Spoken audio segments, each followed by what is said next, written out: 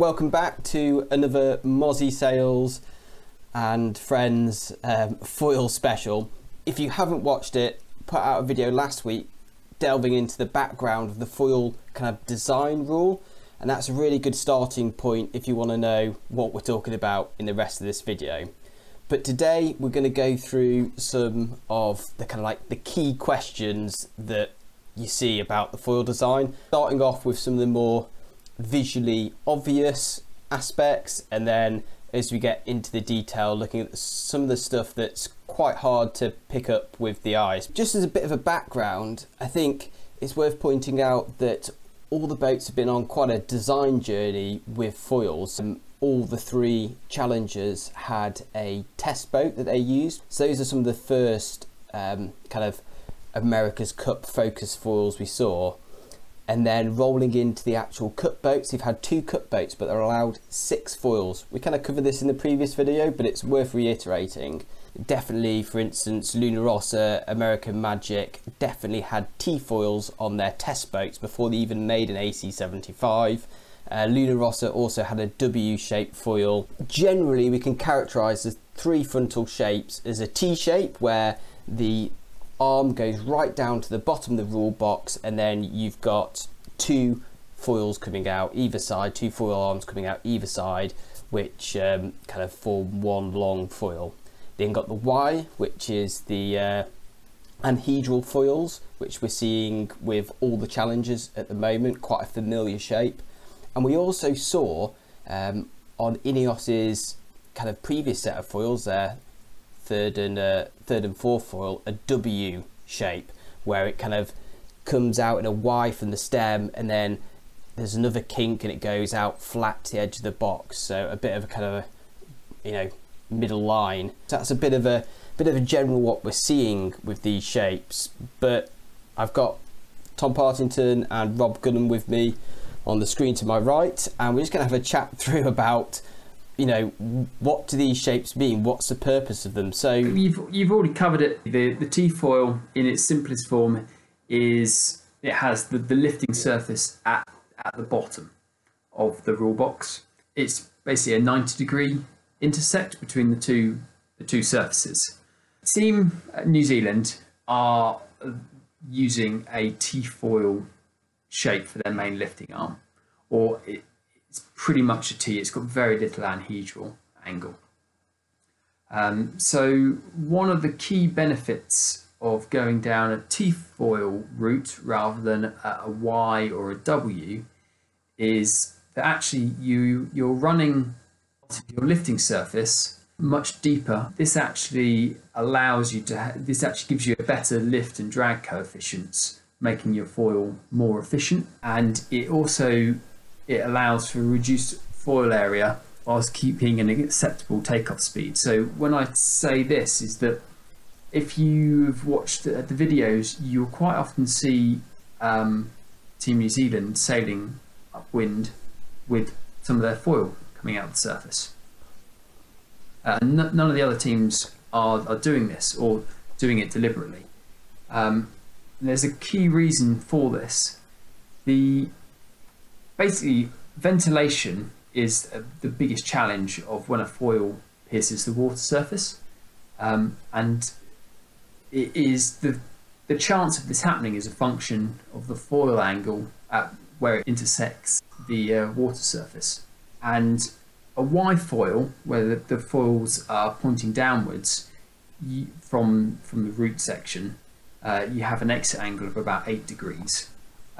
Whereas on a T-foil lifting surface, you have an angle where it intersects the water about 24 degrees.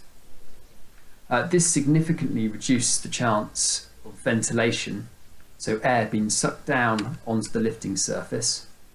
And so basically they can sail upwind with less foil area in the water, which at higher speed results in a nice little drag gain. So basically the foil is deeper, you know, with this configuration, isn't it? More pressure on the water surrounding the foil, and then where it's tipping out through the surface, it does so at a more gradual rate with ride height as well, which is another key thing. So if you are pitching up and down, it comes out at a slower rate, doesn't it? Slower rate, yeah. If you imagine your foil being horizontal to the water surface, it's either in or it's out. Whereas the angle that it comes out at, the slower the rate in the loss of area. So it sounds like there's a lot of good stuff going for a T-foil, but obviously Luna Rossa and American Magic have tested T-foils and not used them. And I've heard Terry Hutchinson speak about it, but I'd like to know kind of your guys' thought on what's bad about a T-foil, because if it's this obvious, all the boats would be using them. So what's the downside to a T-foil? Well, so on this point, I don't think when you're first designing your AC75 foils that it is obvious that you can fly with the tips really clear of the water. So Team New Zealand on their first 75 launched with one Anhedral and one T, and I wonder if that's something they figured out through experimentation.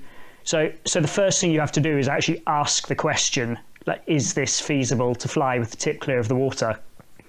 And if you don't ask that question, then it's almost a more logical route to go down to say that for a given tip clearance to the surface, by going anhedral, you'll end up with less of the vertical foil, so the main foil arm in the water, and you'll make a drag saving by having less vertical foil arm in the water. So it's a bit of a case of asking the right question initially. Yeah. Could be one of the reasons that we're seeing the difference. And then I think the other thing that is quite a good benefit of the anhedral shape, and potentially even more so the W shape, is that because the rule is so restrictive in the span of the foil, by putting kinks in it, you're effectively increasing the effective span. That gives you a little bit of an induced drag benefit. All of these things are a trade-off. If you gain in one area, you're going to lose in another. There's no way about that, and it's not going to be very clear-cut. So the decisions are going to come down largely to what kind of conditions they're moding their boats for. Are they moding them for upwind, downwind? What kind of expected cant angles they're running? There'll be But what about the intersect? So, and the T obviously, just visually has tighter angles there. Is that affecting the drag as well? That whole bulb and interface between the vertical and the horizontal, you effectively have two airfoil profiles that, if you just match them up to each other, would be getting much thicker all at the same place. The flow accelerates around the low pressure face of the foil, and if you have too much flow acceleration with the speeds these boats are going, you get into the realms of cavitation. If you go down the W route, you open that angle up to the most extreme of the options. So for the T, it would be approximately 90, whereas for the W, you really open it up. And that effectively is butting up the fat parts of each surface in a less aggressive way and creates less extreme accelerations around the intersection. So that's another positive really for the anhedral foils, isn't it? Yeah, it is. And the W foil even more so, perhaps. Okay. Yeah, I don't know exactly what their cavitation risk is, but I think it is a risk, particularly when they're going downwind, and particularly if they fly close to the surface. Yeah. It's a bit hard to know what the kind of coefficient of D pressure is, but they're close, I would say. It's quite a complicated to work out without exact geometries and what sections they're doing, how they've tried to offset those sections to reduce that increase in pressure at that point. But conventionally, it's viewed that as you get to the 50 knot mark, you're getting to the point where conventional, like NACA type section aerofoils will cavitate almost whatever you do.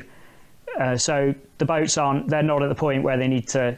I mean, when you look at things like Sail Rocket that have set world speed records, it's not possible to do that with conventional foils. You have to go down the cavitating foil route.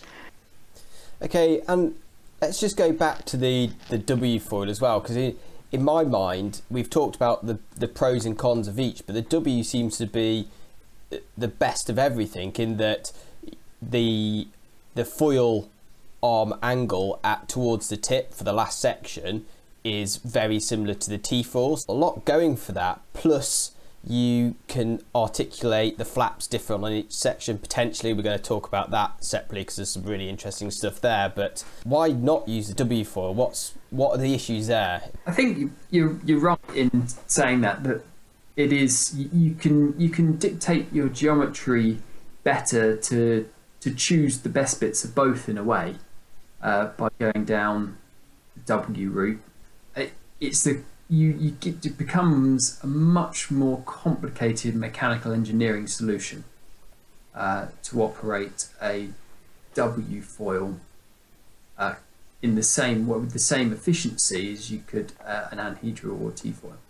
They actually spent a bit of time after Christmas, before the Prada Cup, with odd foils on the W foil and the anhedral, sailing with both, and they look pretty good on both. So that W foil isn't a dead duck, you know, it's certainly viable. And if you've managed to get the anhedral foil to the point where they have, there's no ruling out the fact that that W foil could be resurrected as well. I'm just saying that while induced drag is your kind of overriding factor at takeoff, if it is actually fairly similar between all the foil options, so there is an induced difference between T or W or Y, but if the difference is not that significant, then by having your longer span, you're actually getting just more profile drag. I think it just goes to show that how difficult they're finding it to decide on what the optimum solution is. There's so many factors in there that they've tried different things. They've obviously thought theoretically a W might be better, otherwise they wouldn't have tried it, and then they've gone down a different route. So it'd be fascinating to know how their design spiral has gone internally.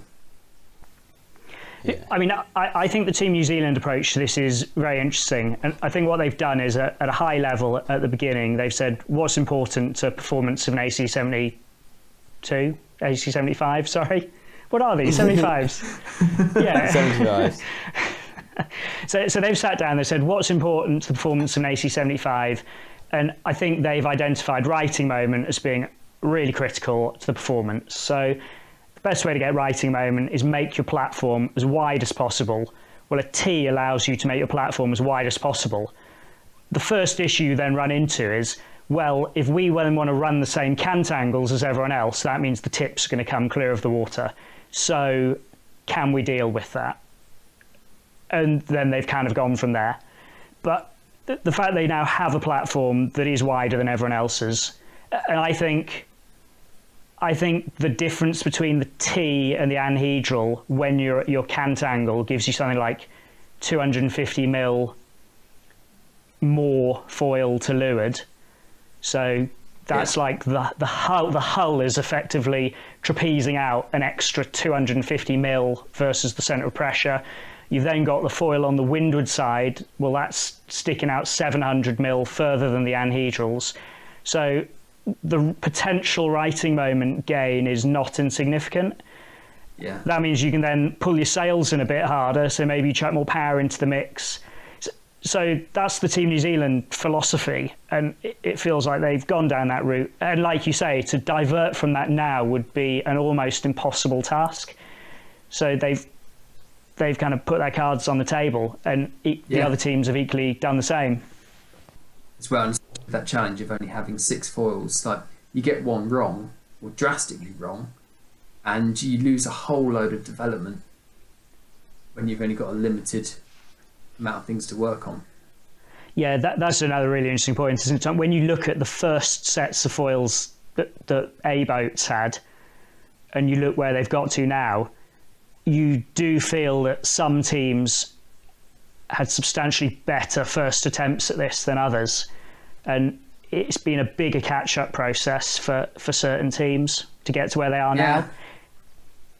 I think that getting your first attempt right, or having something that you can get useful data from, would be so critical in the whole process. Okay, so that pretty much covers off one of the most obvious features of the foils we're seeing, and that is the frontal shapes. I think the conclusions for me were that the T-foil very much gets the lifting surface deeper, so less chance of ventilation, and as it breaks through the surface, it does so in a more gradual manner. However, it's not quite that obvious, and a lot of the benefits of the T-foil revolve around having a shape that won't ventilate and will tolerate the tip being flown out of the water for large portions of the time. Next time we're going to move on to talk about the presence of a central bulb or not, the pros and cons with this, before looking at the planform areas, leading edges, kind of total area, aspect ratios, and then finally we're going to move on to some of the more intricate details like the flap design and articulation, where there's some kind of fascinating differences between the teams. So I'm going to try and cut these videos up into segments, keep this kind of question and answer format. I hope you enjoy it. I hope you found it informative. Fingers crossed we've spotted some things that you've not, and it's adding to the discussion online, because these boats are fascinating and the design side certainly got my interest, and I hope it's providing some entertainment for you as well.